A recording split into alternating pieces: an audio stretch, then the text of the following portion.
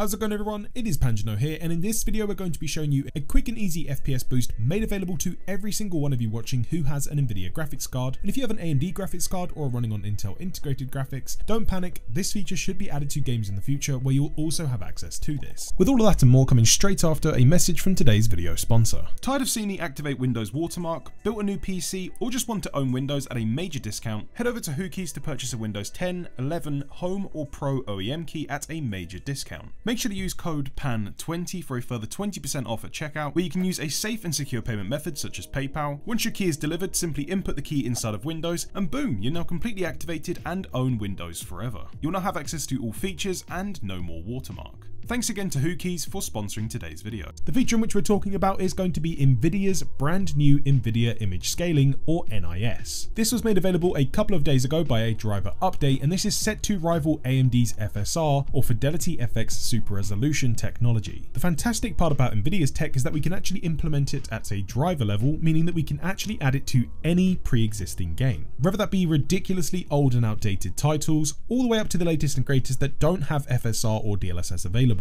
On screen now you'll be able to see some direct comparisons at different resolutions and different settings, comparing the image quality and the FPS boosts in which are available. In some cases, especially for those of you running on higher resolutions, you could be seeing up to a 40% FPS increase from using this setting. It's very quick, easy and simple to set up, and in this video we're going to be covering how to set it up, make sure it's working, and some of the settings in which you should use to implement it into any of your games. If you do enjoy this video, please do remember to leave a like and a comment, as it does help me out tremendously with the YouTube algorithm, and let's get straight on into the video.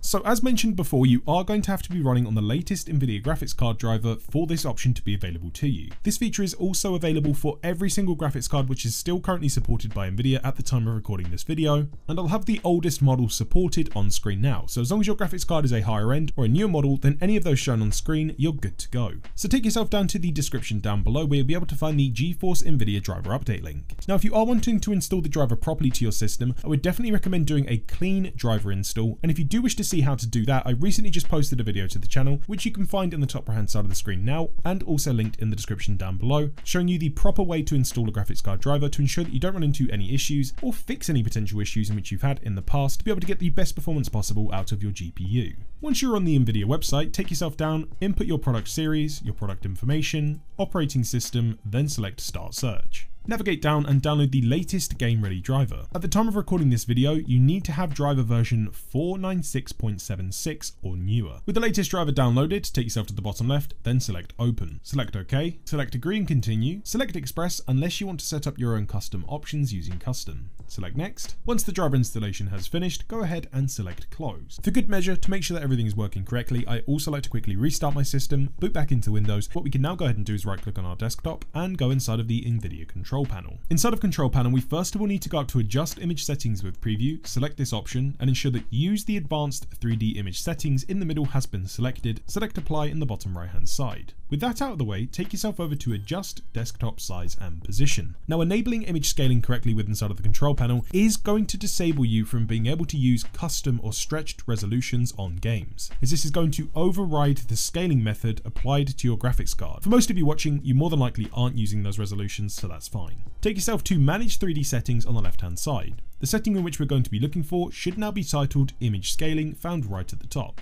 Go to the drop down menu, make sure to turn on GPU scaling and sharpening, then we're then going to have the sharpening filter available to us. The sharpening filter does not affect performance but will drastically affect the image quality and how sharp or smooth the image is. This mainly does come down to personal preference and how sharp or smooth you want your image to be, and this will also depend on what resolution you are running natively. For those of you running on 4K, you might not want to have the sharpening filter up by much. 1440p users might want it higher and 1080p users may not want it at all. It really comes down to your personal preference.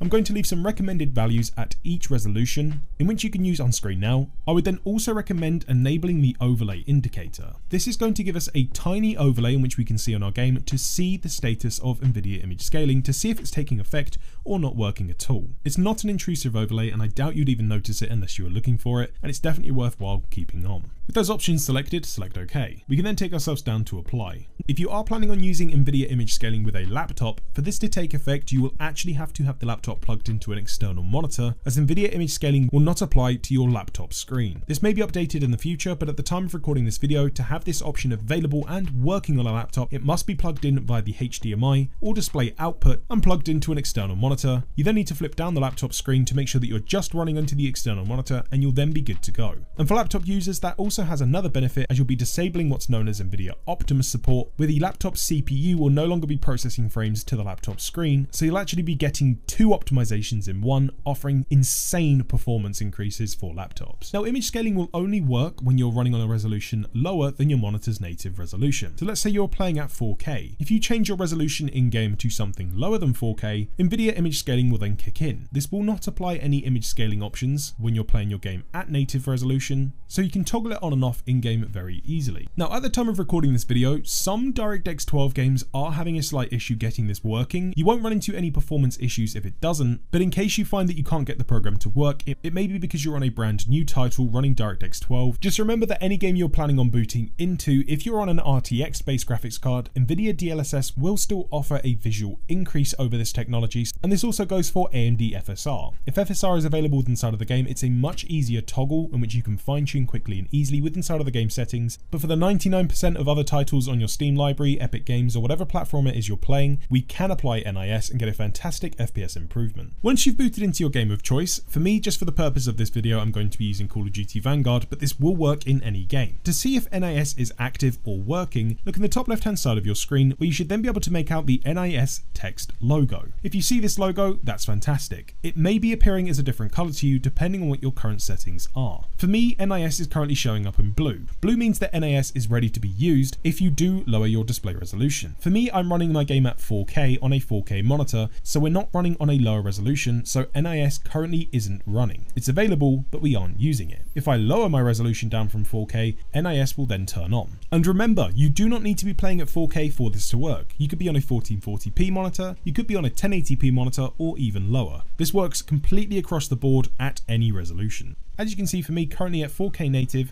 we're getting roughly 85 to 87 frames per second. Take yourself into your in-game settings. Again, this will work for any game, but your settings menu may be slightly different. You want to find your game's display settings where we can change our resolution.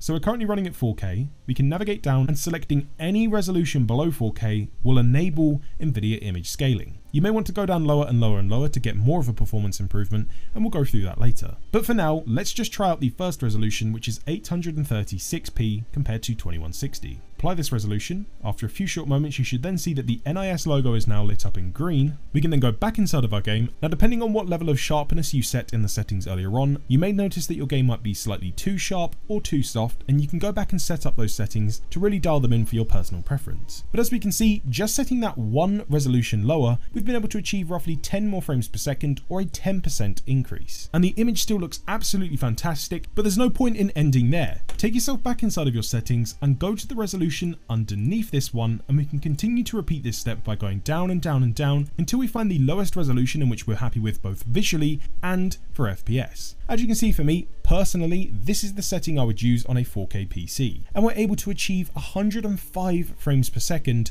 up from 85 originally. With practically no quality loss whatsoever, the image is scaled correctly and still looks incredibly sharp, where we've now been able to achieve over a 20% performance improvement from one simple setting. Now just imagine if you applied a GPU overclock on top of this, went inside of your game settings, did some more fine tuning, you could be seeing some insane performance improvements from a very quick and easy to apply setting. In this example, we are downscaling from 4K to 1440p, where we're now able to achieve 120 frames per second. We've now jumped over to Overwatch, which I believe launched in 2015, so this is getting on to be about 6 or 7 years old at this point, and we can see that NIS, or Nvidia image scaling, is good to go and ready in the top left hand side, completely natively without any updates needed. We're getting about 90 frames per second at our native monitor's resolution. Heading into the escape menu, heading over to options, video, going to our resolution tab so we can set our custom resolution. For this, I'm going to be using the 1662p resolution because I do find that this is the best match for 4K,